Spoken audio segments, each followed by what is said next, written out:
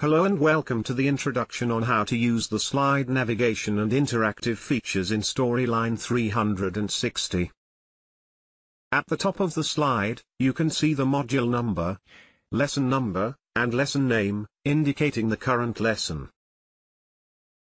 The player bar is located at the bottom of the screen. It includes the play-pause button on the left, the seek bar that allows you to control the slide timeline by dragging it, and the replay button to restart the slide. You can adjust the volume by clicking on the speaker icon. To enable closed captions, simply press the CC button. You can also adjust the playback speed by clicking this button here. Additionally, there is a full-size screen option available by clicking the screen icon on the right-hand side. If you want to skip slides, there are two options available. The first option is to use the next or previous buttons located at the bottom right corner of the slide. You can navigate through the slides one by one using these buttons. The second option is to open the menu bar by clicking the highlighted icon at the top left corner. In the menu, you will find a list of slide sections. Note that the current slide will be highlighted whilst the slides you have already viewed are marked with ticks. By opening the menu bar, you can jump to any slide you wish to visit in this lesson. However, it is possible that some lessons may have this feature restricted until you have viewed the slides in the prescribed order. If you click on the Transcript tab on the right side of the menu, you will have access to the transcript. To search for specific slides in the lesson, click on the magnifying glass icon and enter the keyword to initiate the search. If there are resources available for the lesson, you can easily access them by clicking the Resources button at the top right corner. When a hand cursor appears on a slide, you can click it to jump to the corresponding timestamps. This feature allows you to quickly navigate to the mentioned points or highlighted sections on the timeline. If you would like to learn more about EIT's world-leading education and training courses, click on the screen or visit us at our website. We look forward to supporting your professional development journey. From all of us at the Eggler Institute of Technology, we wish you all the best for your studies. A very warm welcome to the Introduction to Capability Design and Systems Engineering session. I'm Mark Eggler and I'll be your instructor for this lesson. Before we dive into the detail, I would like to briefly introduce you to the idea of complexity. Complexity is all around us. It pervades everything we do, and particularly in the military it is a fundamental issue that we deal with on a day-to-day basis. Much of this complexity is represented in the capability systems bought by the military and their interactions with the external environment. A rough measure of determining the complexity of the system is by assessing whether an individual can keep all the details about a single project or capability system in their head. Unless you're a polymath, you can see that this is simply not possible to do this for modern, complex capability systems used by military forces.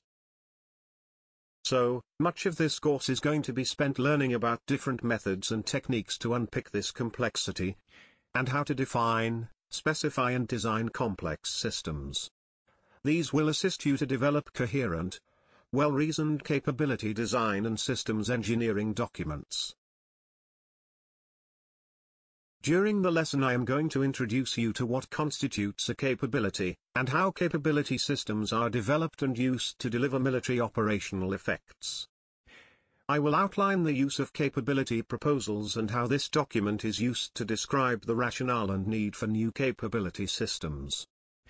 You will learn that developing capability proposals needs to be underpinned by disciplined and rigorous operational analysis, and that this process is absolutely essential in successfully designing new capability systems. The capability proposal also provides the essential bridge between the operational and system domain. This work, which is often referred to as front-end system design, takes place within a well-established systems engineering framework. I will also spend some time considering the importance of using a coherent capability design information architecture. Such architectures greatly assist in the systematic capture of large amounts of information generated during the capability design process. I will also introduce you to systems engineering and the role of model-based systems engineering in the design of complex systems.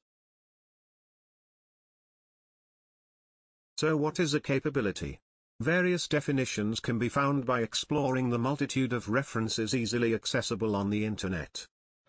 Wikipedia describes capability as the ability to perform certain actions or achieve certain outcomes. And this definition is somewhat extended by the Oxford Dictionary as the power or ability to do something. But both of these definitions are not sufficient for use in the military context. The ADF definition says that capability is the power to achieve a desired operational effect in a nominated operating environment within a specific time, and to sustain that effect for a designated period. The military definition introduces three important additional factors. The first one relates to the capability effect being delivered in a particular operational environment, which can be either in the land, sea, or air domain. And it also introduces two temporal constraints relating to delivering the capability effect within a specified time, and then being able to sustain that effect over a set period. But how do we deliver capability? A surveillance capability, as you can see on this slide, is made up of a broad range of elements.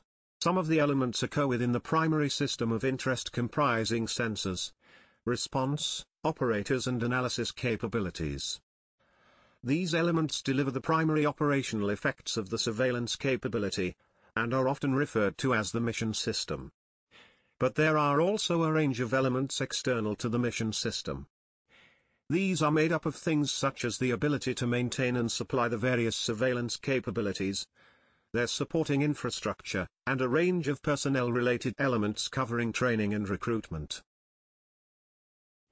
You can also observe on the diagram that elements within the mission system are dependent on external elements to make them viable. It is therefore the totality of the system which includes both the mission system, its support system, and the supporting external elements that constitutes the capability. Within the military we refer to this totality of internal and external systems as the fundamental inputs to capability.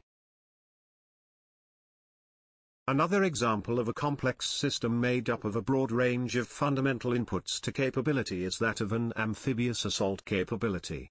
In this example, the operational effect of amphibious assault is delivered by a combination of major systems that include landing craft, armored vehicles, air support, dismounted infantry and a beach landing reconnaissance team. The mission system in this example is delivered by these five elements.